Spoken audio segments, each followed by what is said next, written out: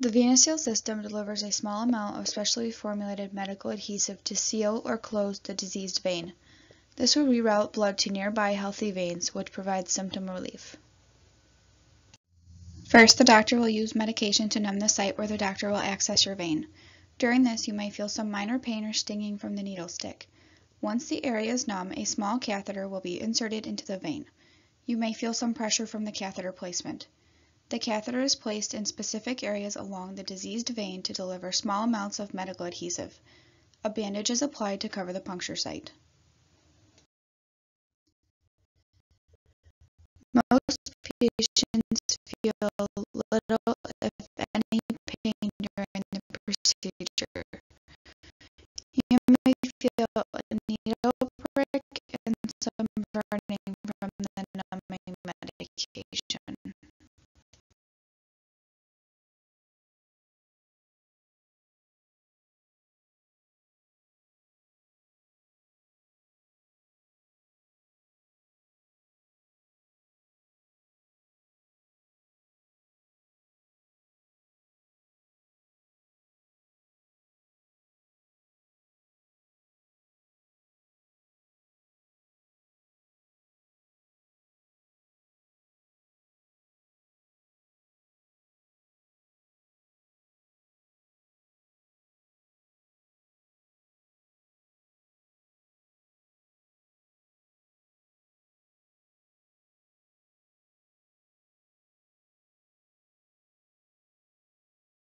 Once the procedure is completed, you will be taken to the recovery area. Over time, your body will naturally create scar tissue around the adhesive to keep the vessel permanently closed. Patients may resume normal activities the same day as treatment. Wearing compression stockings after the procedure is not required.